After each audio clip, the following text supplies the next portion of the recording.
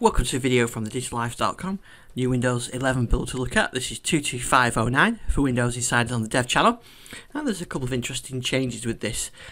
In the blog post, Microsoft talk about Narrator and Microsoft Edge improvements. I'll leave the details of that in a link with this video. I'm going to look at some of the UI changes.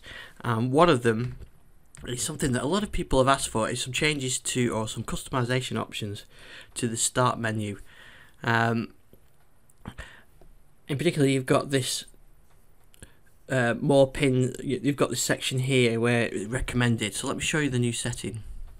And here you see you've got the default, but I could have more pins.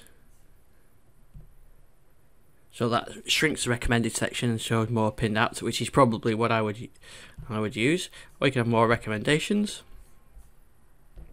which does the opposite, increases the recommendation section and shrinks the pin section. So you can do whichever works for you. So I think that's great that they've added that at last. Another feature, I can't show this because it's a dual monitor feature, but worth mentioning, is on dual monitors, the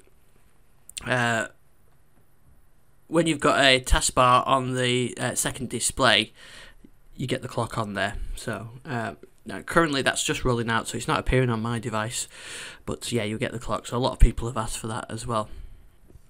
Another change is in the notifications. They now stack up when they're set as priority, the same priority. So if you get 3 high priority notifications, they'll stack up on there. They've moved some things from control panel to settings, so let's have a look. So here we've got a new section, advanced network settings. And here they've moved some of the things that weren't here before, that they were in control panel, they're now in here. They're still in control panel, but they've moved them into there. So we've got advanced network settings on there, and we can change some settings on there like that. So they've moved those around, which makes more sense.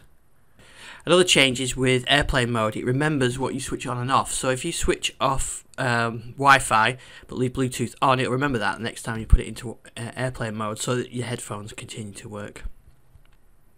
There's quite a lot of fixes in this build. If you're on the 125% screen scaling, you don't get large icons down here at the bottom. I'm 100%, but a few people have seen that, which is good. I think that's in the release builds as well.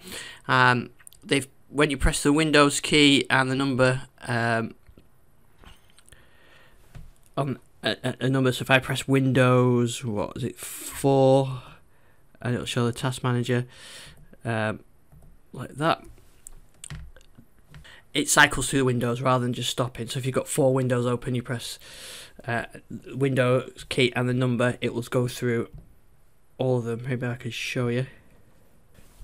Windows 3, and you see it flicks between them like that, rather than just sticking on them as they were before, just stopping on the last one.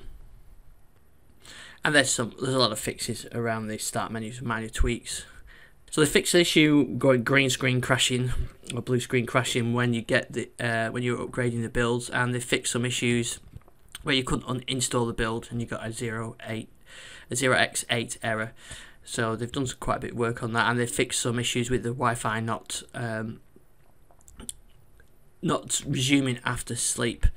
So those are the changes. I think the start menu changes are probably the most beneficial. I use the recommended section, so I'm not sure which mode I have, but I do use the pin probably more, so I'll probably leave it on that. So those are some of the changes with build 22509.